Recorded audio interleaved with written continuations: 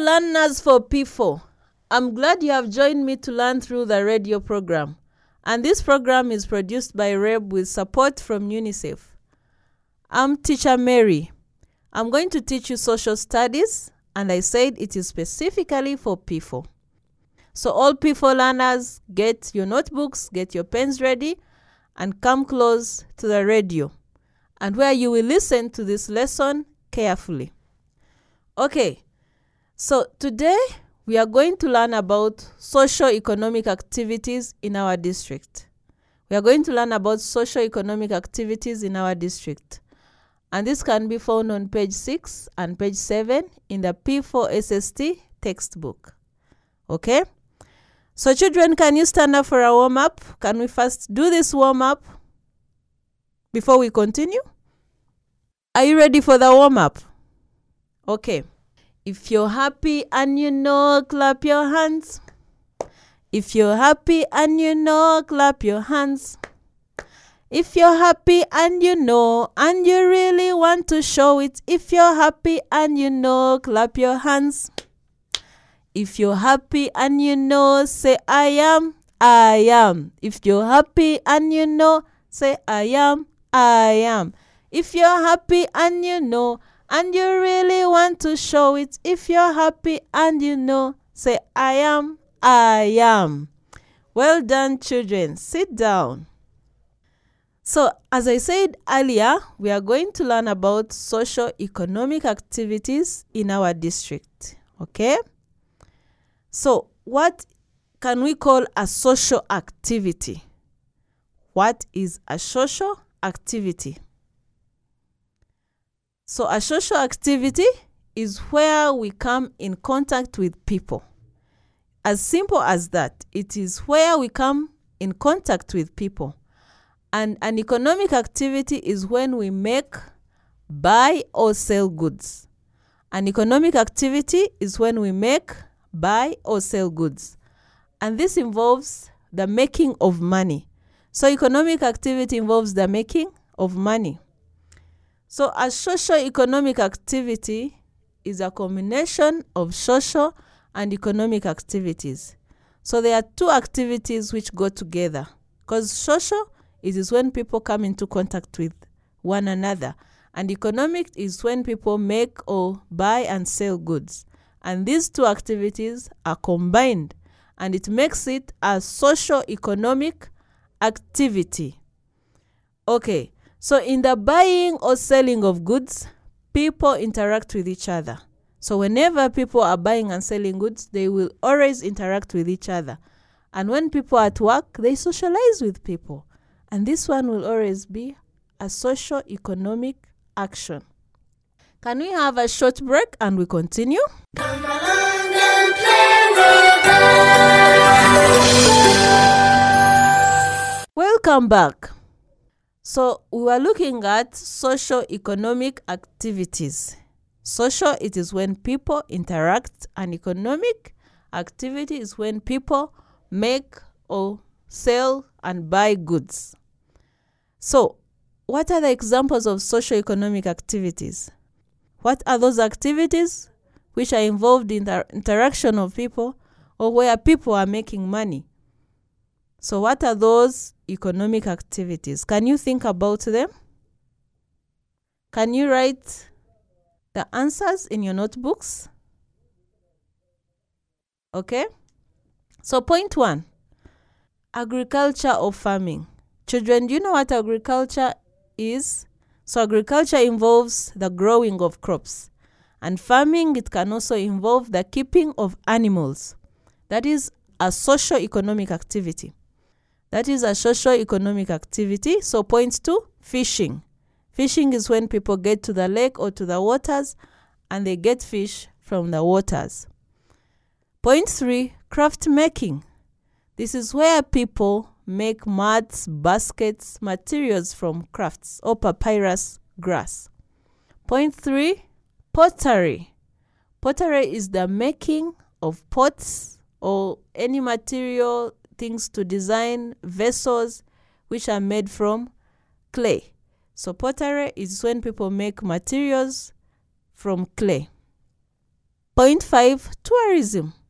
Tourism is when tourists come and visit attractive places, and that is also a socio-economic activity. Point 6, trade. Trade involves the buying and selling of goods. And the last point is employment. This is where people have work or job where they go and get and earn a living. Okay? So we are going to look at only the social activities in details. So in the social activities, people spend time interacting with each other.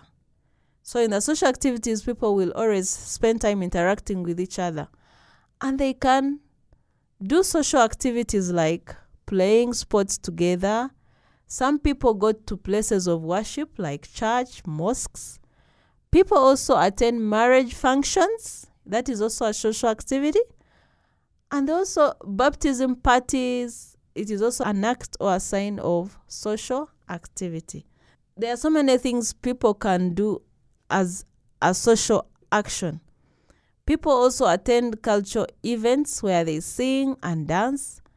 And also many people like to share food with each other. And they have feasts together.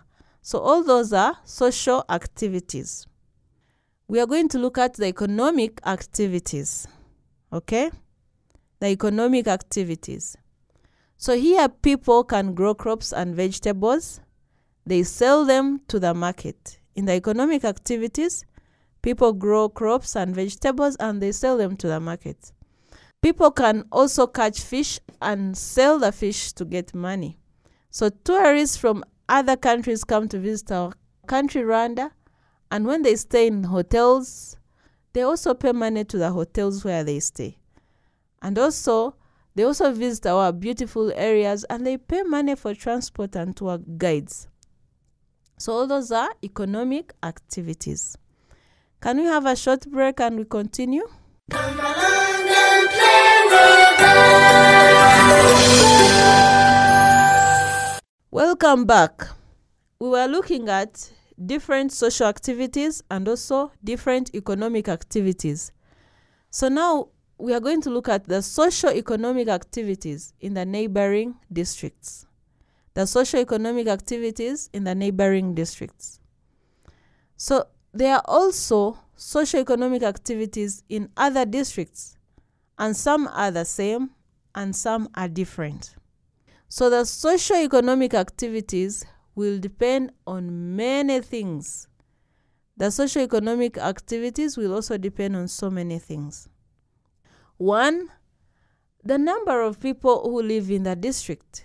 So if the area has so many people, we shall have so many economic activities carried out there. We shall have a lot of people selling and buying goods. We shall have people carrying out different economic activities like agriculture, pottery, trade, and all that. So if people are so many in that area or in that particular district, we shall have so many activities being carried out. So also, these activities will depend on the resources which are in the area. So there are particular resources which are in an area. There are some resources which have forests, which have tourist centers. So those areas we shall have tourism. We also have areas which have water bodies like Lake Chivu. And such areas will have an economic activity like fishing because they have water bodies. So point 3, also these activities will depend on which products, crops grow well in an area. There are some particular crops which grow in dry areas. And there are also crops which grow well in cold areas or wet areas. So it will also depend which area, and that's where we shall have particular crops in those areas. It will also depend on what people need or want, because people have different needs and different wants. So we shall always see certain activities carried out in those areas because those people need those particular activities. So it will depend on what people want. And the last point, which is point 5, it will also depend on how easy or difficult it is for people to meet, especially in terms of transport. So if it is easy for people to meet, we shall have so many socio-economic activities. If it is hard, we shall have very few in that area. Okay? Are we together? So we are going to look at the examples of the economic activities we can find in different districts. We are going to look at the socio-economic activities we find in different districts. So in different districts, where there are national parks, there are many socio-economic activities which are dealing with tourism or tourists. So in areas where we have so many national parks, we shall have so many socio-economic activities dealing with tourism. And also in areas where there are water bodies, there are socio-economic activities such as fishing. And we gave an example of an area like Lake Kivu. So an area like Lake Kivu, we shall find a lot of fishing. In the city of Kigali, there are more shops and businesses compared to rural areas. So rural areas, we shall find few shops, few businesses, because there are few people in those areas. And also, there is more farming in some areas than others. So areas where the soils are fertile, we shall have more farming than areas where the soils are not fertile. Okay? So we are going to look at the importance of having the socio-economic activities. We are going to look at the importance of having these socio-economic activities. So socio-economic activities, they help our districts to develop. And to develop means to grow and prosper. So if a district has developed, that means it has grown in activities, in the infrastructure, in the system in that district, and it will prosper. So socio-economic activities add to the development of our districts. So socio-economic activities help our district to develop in different ways. Let us look at these examples. Employment. Employment or work helps people to earn money that they will use to buy some items that they need. So in case the district has tourist centers, many people can visit the place.